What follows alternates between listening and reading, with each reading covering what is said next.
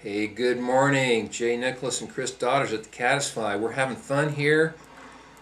I don't know what order you're going to see these in, but these are some Brad's Brat modifications. And this particular one is inspired by a trip I was fortunate enough to go on to the Upper Dean last year, fish for summer steelhead. And it's always fun. Steelhead are steelhead, whether they're in the Great Lakes or South America, Pacific Northwest. But you go to different places and people have their favorite little flies, and it's fun to see them and tie them and fish them. This fly is tied on a size 8, $79.99. Got a little short kip tail,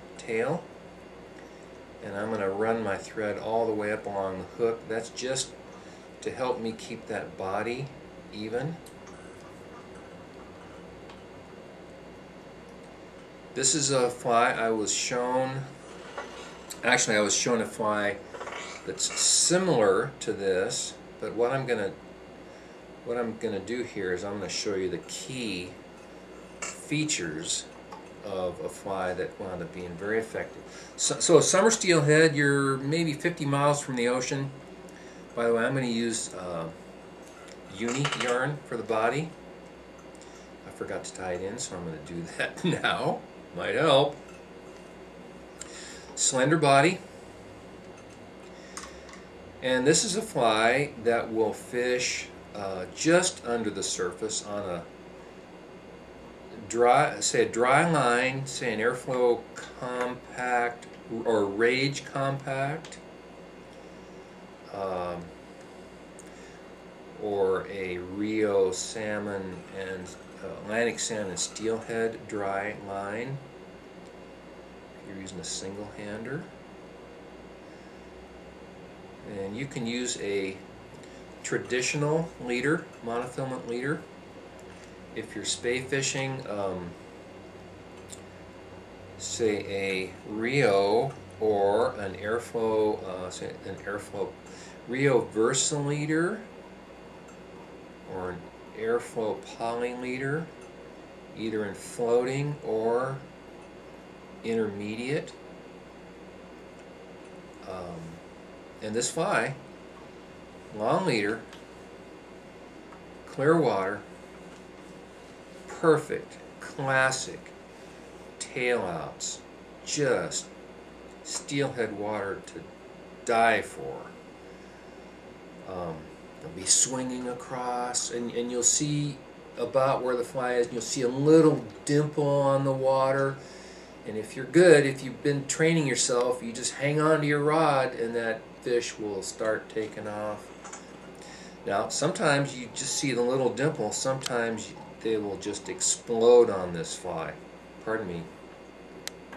See, I got to talking so much, I forgot the important part, which is the really unique feature. I have not seen this done with flies of this nature in lower 48, but I'm sure somebody's doing it.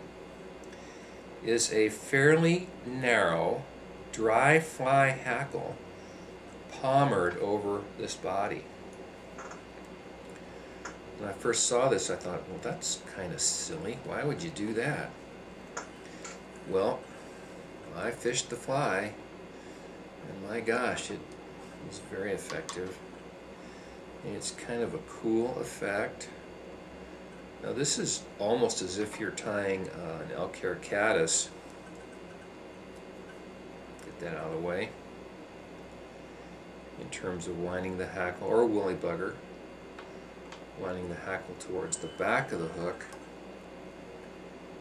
and then counter wrapping with you can use copper wire or small oval tinsel to secure that hackle.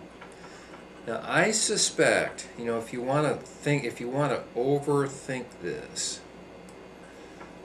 this fly is effective because those hackles create a little bit more turbulence in the water. No, come on, can that, I don't know if that's true. But fact is, this fly works. And when you tie something on and you hook a fish, why not tie it on again? Now, again,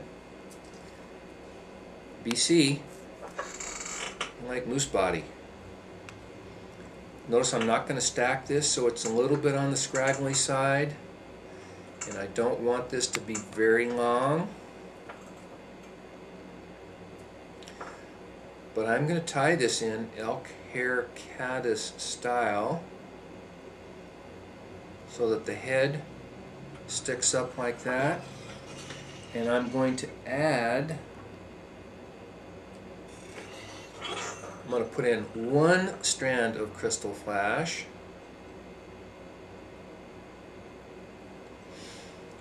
Put my thread right through that bit of moose hair, double it over.